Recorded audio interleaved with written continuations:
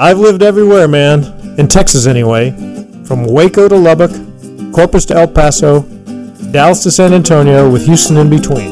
From the defenders of the Alamo centuries ago to Medal of Honor winners of today, we don't ever want to forget the contributions our Mexican-American forefathers have made to enrich the lives of all Texans. We also want to recognize today's rising stars that are paving the way for Texas' next 200 years. May God bless Texas. This is TXMX TV. Hi, thank you for joining us today. My name is Orlando Salazar, and this is the very first episode of TXMX TV. We're so glad that you're here. We are starting off with a bang, no pun intended, Phil.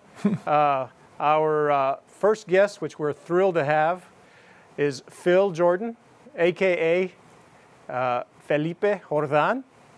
And he was born in El Paso, Texas, and he has an amazing career in law enforcement, working with the DEA. He was special agent in charge of this part of the United States, from Dallas onto the western part of Texas. And he was also the director of EPIC, the El Paso Intelligence Center, and it was all about drug enforcement. And Phil, welcome to the show. Thank you. Thank you for inviting me. We're so fortunate to have you today. We have a few things in common. Yes. You're born and raised in El Paso. Yes. I lived in El Paso for a short period of time. You played college sports at the University of New Mexico. Yes, sir. And I played college sports at UTEP. Yes. So that's about the only few things that we have in common, because your career was amazing, and we're going to talk about that today. But tell us about just being in El Paso, growing up in El Paso, and what that was like. Well, obviously, I cannot say anything negative about El Paso. It was my home. I owe my life to El Paso. I was born in El Paso, and I would recommend to anybody to go visit El Paso. And you grew up right on the border, right next to the bridge that connects El Paso and Juarez. Cordova Bridge, yeah. Yeah. What was that like? It was no problems. Not like today that, you know, with all the killings in Juarez, but nothing like Chicago, though. Oh, my gosh. Yeah. But no, it was a different time and different dangers. Yeah. You had a big family. Yes. In El Paso. I mean, you were spread out all over the place. About 5,000 relatives in El Paso right now. Yeah. So tell us about that, growing up with so many relatives in El Paso. Everywhere you went, you had family members. That's correct. A large family. My mom and dad came from large families in itself. And that's when I was born, I guess. Yeah. That was my father in World War II. Yes. And believe it or not, in some part in Texas, in uniform with my mother, and he was training in Paris, Texas, they denied him a hamburger with uniform in Paris, Texas. Wow. Obviously, I was too young, but that was a story related to me by my parents. Well, my mom grew up in Bastrop, and similar stories, being Mexican-American in that part of Texas. So I know some of those stories. She was not allowed to go to school with the quote-unquote Anglo kids at that time. Right. So she didn't actually go to high school with, or school with Anglo kids till she was in high school. So unfortunately, those things happened. But you know what? We didn't let those things keep us down, did we? No, I did not, and most of my friends did not either. Absolutely not. And you are an example for all of us. So you went to the University of New Mexico and you played basketball. Yes, for Bob King. And tell us about that. Well, until I was going over some of my old pictures, I realized that I'm the original number 23. That's right. So, with the last name Jordan. Jordan, yes. Yes. Yeah, they even named some shoes after me. No. Yeah, I like that. No. I would take that if I were you. I saw Michael play every game that they played in Dallas. Yeah. So I would never miss those games. Sure. But so the only thing I couldn't do was fly. How did you, exactly, well, who can, right? Yeah. So tell me about basketball. How did you end up playing basketball? Well, I was playing against, in high school, I played against Nolan Richardson. You Oh, know yes, Nolan. of course. Former University of Arkansas coach. Yeah, yeah, and won the NCAA. And, Yes. a great person, a great leader, and a great coach. So we were rivals in high school. He was 1 year ahead of me, but we were always in contention, fighting for the scoring championship. I played for a coach, Tom Chavez, who was more conservative. We had to pass the ball more. And I tell Nolan, kiddingly, that he didn't have any restraint. So he shot more than I did. That's why he would beat me in the scoring championship. What was your scoring average in high school? I don't recall, but it was in those days, 15 to 18 points. Yeah, but you were only scoring 40, 50 points a game as a school, right? Yeah, as a team. Yeah, 60s, maybe in the 60s. So you scored at least 30, 40% of the team's points. Well, yes, I have to admit that I did score. Yeah. So I made all district, and way to go. That's what got me my scholarship. Sure. Now, you had a chance to go to A&M. Yes, I did sign with A&M, and then they farmed me out to Ellen Military Academy, and then at a basketball tournament, New Mexico scouted me, offered me a scholarship because it's closer to El Paso. Sure. So I jumped at the chance. Any regrets that you didn't go to A&M? No. No. I really loved the University of New Mexico. Awesome. They treated me well. Now, while you were at New Mexico, and you were thinking about going to law school. Yes, sir. And I was. That was a dream of your dad's. He wanted you to go to law school. My grandfather. Your grandfather. Finally. Yeah. And I was offered this opportunity with, then it was called the Federal Bureau of Narcotics. Now it's called the EA. And I didn't even know the FBN existed, Federal Bureau of Narcotics. I thought the FBI covered everything. But then I joined. I was agent number 207. That means that I was the number 207. I mean, hired. Right. That's all the agents we had at that time. Yeah. And then now we're in the 1500s, I think. I don't know. Yeah. So you started as an agent. As an agent. Working out of what city? Albuquerque, New Mexico. Okay. Albuquerque, New Mexico. So tell us about those early days at the DEA. Well, ironically, you were hired and then you were sent to school to learn the tricks of the trade. Okay. My first day on the job, my supervisor, his name was John Kelly, comes in and hands me a gun, hands me a badge, and I said, I'm an agent. I mean, I get sworn in. Sure. But then they said, no training. No training. Wow. And then on my second day on the job, he's got me on surveillance at this one hotel where there was a dope peddler staying there. But then, you get all the training. But most of the training I got was from my counterparts, state police and Albuquerque police. That's where I really got my training, working with those guys. Yeah. Guys that had practical experience. Yes, sir. Nitty-gritty stuff. On the job. Yep. So you worked for several years out of Albuquerque. You started developing a reputation. Well, undercover. Yes. I worked a lot of undercover cases. Because you spoke Spanish. Yes. Oh, yeah. That was a critical element. Yep. And that made me succeed in the fact that I could communicate with the traffickers that had close relationships with the mafia in Mexico or the cartels in Mexico. Now, at this point, you had no idea, this early stages of your career, you had no idea how huge the drug business was in Mexico. I had no idea. I started developing that idea as soon as I got my on-the-job training. So a book was written about your life.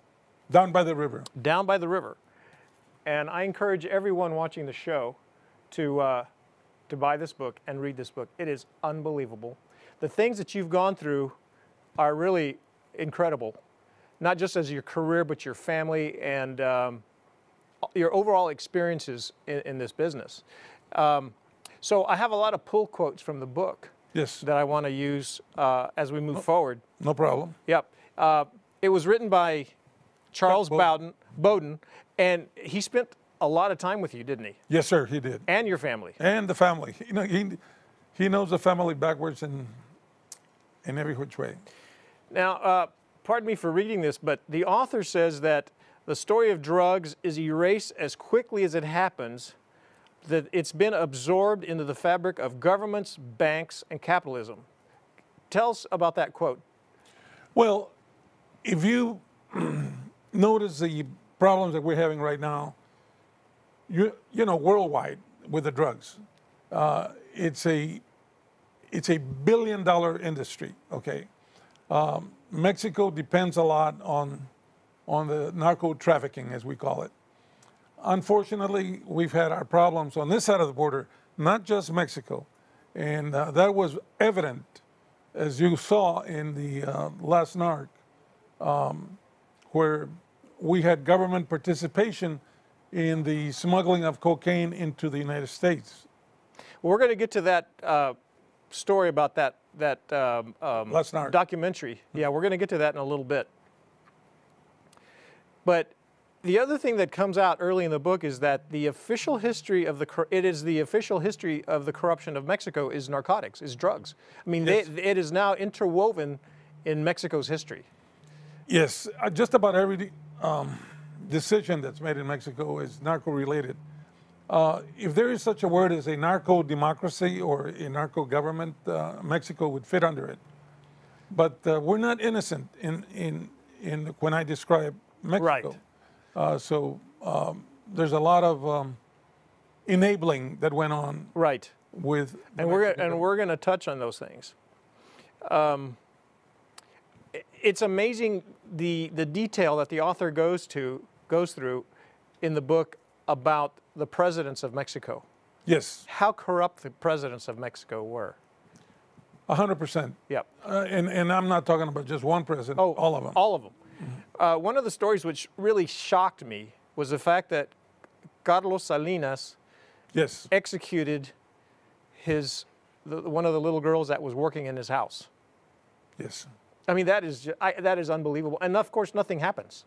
They were little kids, and they decided they're going to play this game, and they actually killed this little girl. I mean, I can't even fathom that. Right. No, it's a ruthless type business, and unfortunately, corruption is at the bottom line. Now, at some point, you moved to Dallas. I was transferred. Okay, and that's when you became special agent in charge here in Dallas. Of the Dallas division, yes. Your family's back home, and one of the main storylines in the book is the fact that your brother is murdered. Yes, he was. Tell us about that. I haven't read the whole book, so I don't know the end of the story. Right. But he had done somebody a favor. He had driven a pickup truck to a Kmart to meet somebody there. Yes. And he had been working at Men's Warehouse selling suits. And he goes and he drives this brand new pickup Yes. to the Kmart for somebody else to pick up, and he gets killed. That's correct. It was not his pickup. It was the manager's pickup who had a boyfriend working at Kmart. And he goes and does the favor to the manager, delivers the pickup.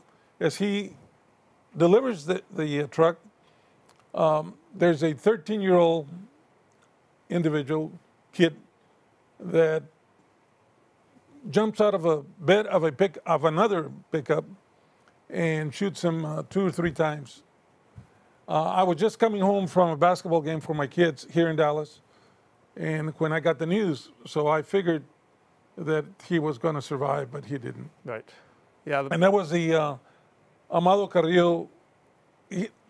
Those individuals that killed my brother had ties to the Amado Carrillo Fuentes organization, the Juarez cartel. Now, you mentioned Amado Carrillo is mentioned in the book pretty early, and how powerful he was. Now, in the areas of the book that I read, he was like a ghost figure.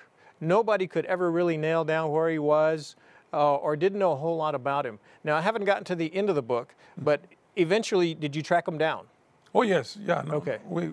We had him tracked down all the way up to the point where he was having a facelift in Mexico City, and then he was injected with a chemical and that expired him. Okay. And was this a plant? Was this done on purpose, or was that an accident that he died? No, I think it was planned, but not by the DEA, as far as I know. By some of his But it was enemies, or either another three-letter cartels? agency from Yeah. the government, or from the U.S. government, or his own enemies.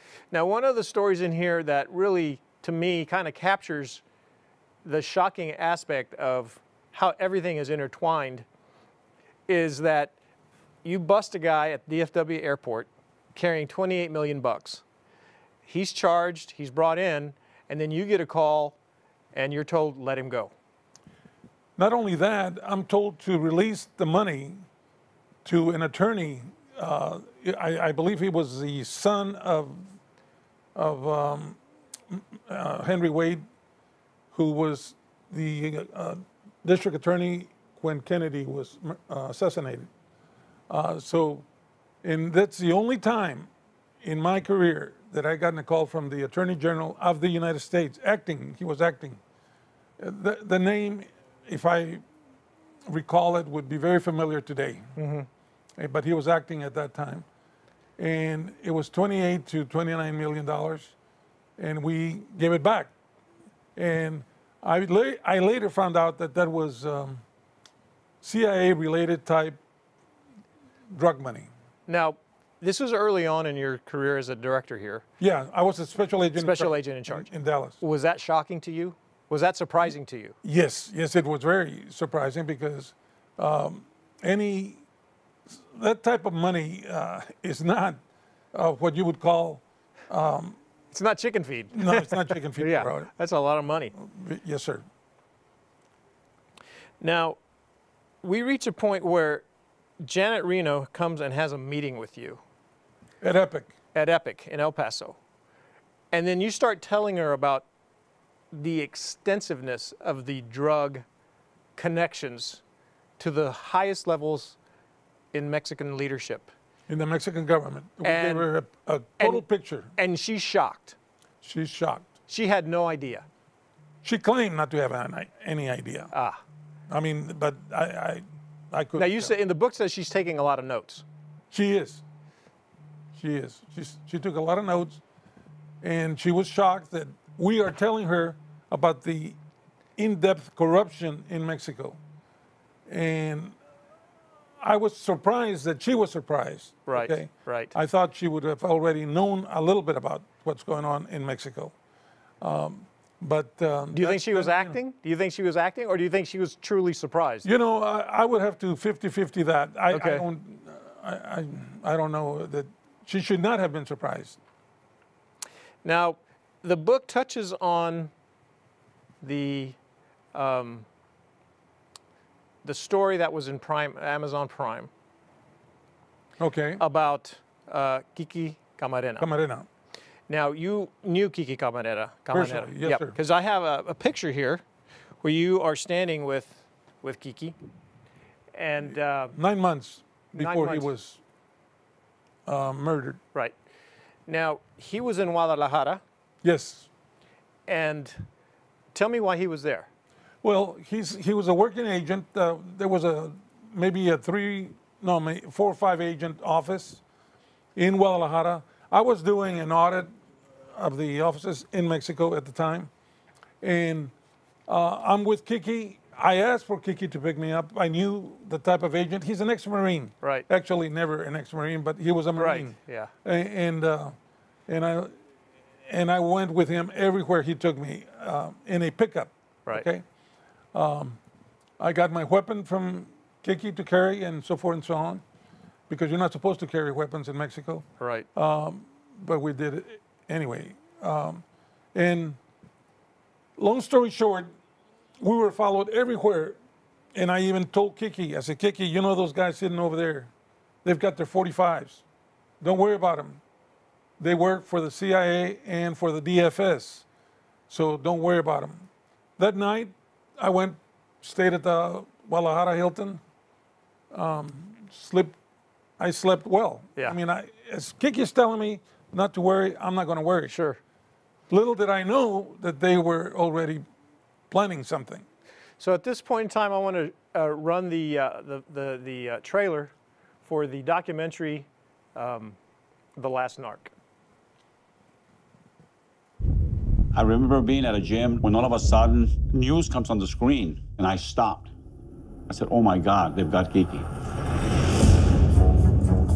Kiki always wanted to do the right thing. At 18, he wanted to be an FBI agent. Kiki was one of the guys that you would want on your team. He was good at what he did, and he inflicted tremendous pain on the cartel, and they were not going to take that sitting down, and they didn't.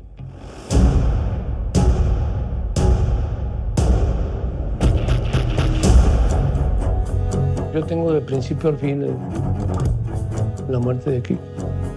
Si decía algo, también me quebraba junto con ellos. I remember the children coming home. I had to tell them that he had been tortured. My mission was to find out everything that happened to Kiki, from the time he got picked up to the time he died. Kiki Camarena was picked up because he was about to uncover that U.S. intelligence officials was protecting the drug lords. There's layers and layers of this case. There's never been a war on drugs. Kiki was uncovering stuff that was unbelievable. The DEA headquarters told Hector, stop investigating the murder of Kiki Camarena. The Camarena case is being covered up to this day. I'm fearful that my own government is going to kill me. I want the world to know the truth.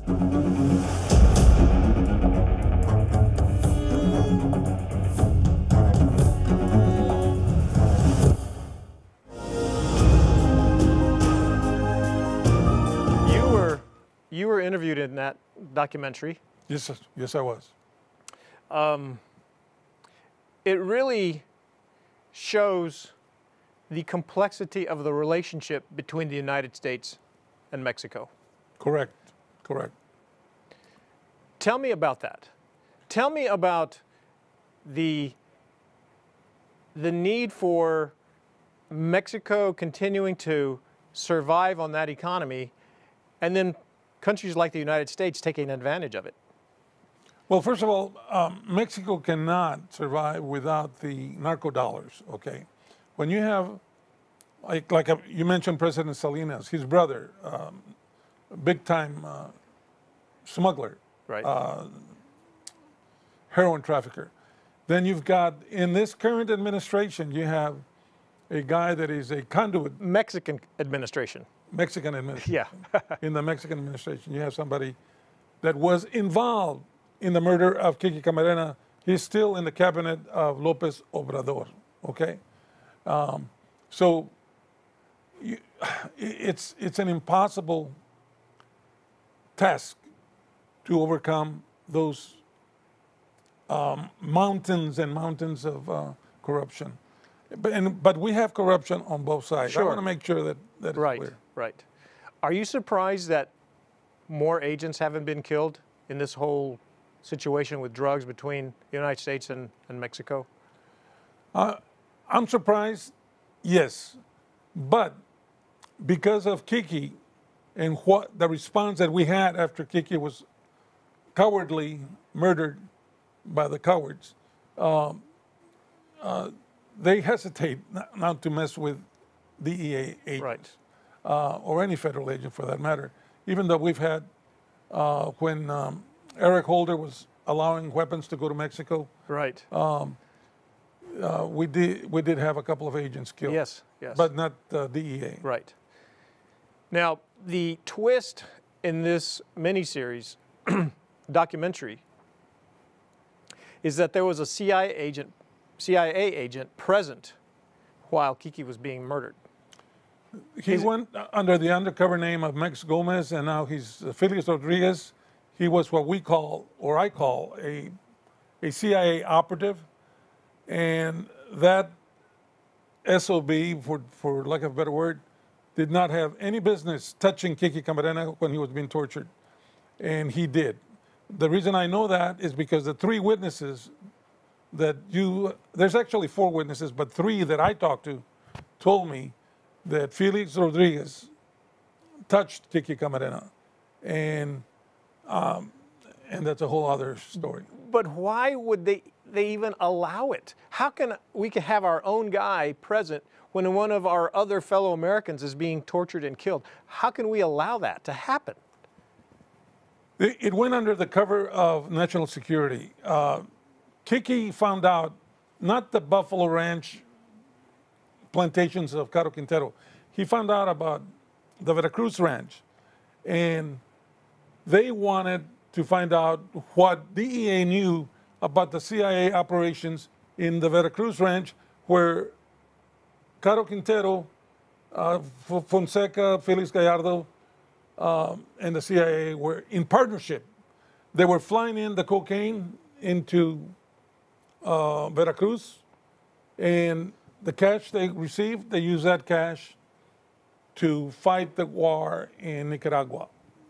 The Contras. The Contras. So this goes all the way up to to Washington, D.C., because the American government, the Congress, could not get monies to fund that effort. It would be in violation of the law if they used government funds to fight the war.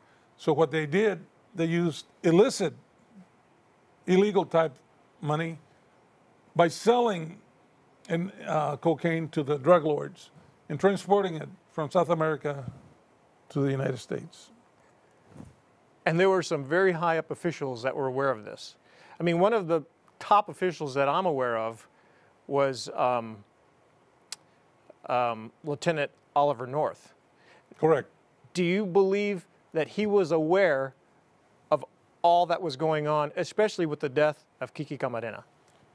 There is no doubt in my mind, based on what the witnesses told me, where he was described as attending parties. And you know, a Mexican celebration party, whatever, baptism, whatever.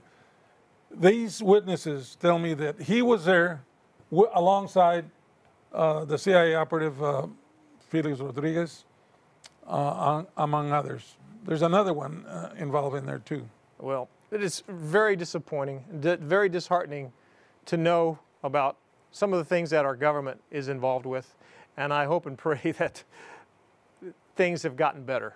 I don't know what your experience has been, but do you think things are better? They're not where I would like to see it be at, okay, but there's a little bit of progress being made. But as long as there's corruption, there's going to be ways to... there's just too much money involved. Too much money involved. Too much money involved. And it's too easy. And yes, and then if you have, like the presidents of Mexico, all of them, at one point or another, have been involved in receiving protection money from the drug lords. I mean, I knew Comandante Calderón used to deliver suitcases of money to Los Pinos. Los Pinos is the White House. In Mexico, so as long as there's corruption, we have a problem. And as long as we have a demand on this side of the border, exactly, you know, we're up, you know, we're running up at the hill. Well, tell us something about your life that we wouldn't know that's in the book. That's not, I'm sorry, that's not in the book. That's not in the book. I have beautiful grandchildren. Yeah. You have a picture there. Yeah, yeah. And they're Cowboy fans. But as of last week, I didn't think they were going to be Cowboy fans. Yeah. But Cowboys came back and won. Yeah, I know. That was incredible. That was an incredible game. But no, I still have Fighting Drugs with Books and Kids programs that I voluntarily. High schools or universities or no, junior highs? Mostly at the middle school level. Okay, junior high school. Junior high, yeah. Yeah, wonderful. To keep the kids from getting involved. Sports, and Nolan Richardson used to come and speak to my fighting drugs with sports Excellent. program. Excellent. So I do believe that if we keep our kids involved in sports and other extracurricular activities related to the school, that we can reduce the demand on this side. Right. But it's an uphill battle. It really is. Yeah. Yeah. There's a big demand. Yes. As long as there's a demand, Yeah. they will find out a way. And if you think building a fence is going to stop it, you're mistaken. Yeah. Because there's airplanes that fly over fences, and then there's tunnels that come under. S. Chapo, how he got his stuff. Yeah. He's good at tunnels, isn't he? Yes. Oh, he's a master. Yep. Well, we're so grateful for you as a Mexican American who has achieved so much, one of our people, somebody that grew up in El Paso, and we're just grateful for your leadership. Jefferson High School. Jefferson High School, and I went to Austin. Yeah. I was a Panther. That was our rivals. That's right. I scored 2 points for Austin in a basketball game. Going up for a rebound or tipping went the for a ball in. rebound and tipped it back You tipped in. it and I in. said, Well, "Oh, thank you so much for doing that. Okay. We probably needed the help. I know. No, but no, that was. I recommend El Paso just like Marty Robbins does. Sure. Yeah. So, Down in the West Texas town of El Paso. yes, sir. Well, Phil, and my uncle's restaurant, Forti's Mexican Elder. still there? That's still there. Yeah. You know, I never ate at 40s when I was there. I'd go to Chico's Tacos, Oh, that's not too far from there. but next time I'm in El Paso, I'll go to 40s. Yes, please do, and talk to my nephew and my aunt. I will. Phil Jordan, thank you for being with us today. It's my pleasure. Felipe Jordan. Jordan, the original 23. That's right, the original 23. Thank you so much. God bless you. Thank you. Appreciate you. And if you have an idea for a story that you'd like me to share on TXMX TV, there's some information on the screen. If you want to send us some information about someone, please do that. And I'm going to wrap up every show with a Vaya con Dios story. We heard a lot about today, lots of money, and lots of money that corrupts people. One of the most misquoted verses in the Bible is, money is the root of all evil. But the Apostle Paul actually wrote, the love of money is the root of all evil. So it's not the money itself, it's how we use it. Correct. Christ put it in a different way. He said that, what does it profit a man to gain the whole world, yet lose his soul? What would a man give in exchange for his soul? There's not enough money on earth for anyone, a drug cartel leader, anybody, to buy themselves out of an eternity away from God. What would a person give in exchange for his soul? We don't have anything. But the wonderful thing is that God gave us something to exchange, and He gave us His Son. He gave us His Son to die on the cross for us. His Son's soul is what He gave in exchange for ours. So as we go forward today and we think about so much money out there and everything that is around us, don't forget that Christ paid for that most valuable thing on earth, which is our souls, and gives us an opportunity for eternal life. Thank you for joining us for TXMX TV, Vaya con Dios, and we'll see you next time.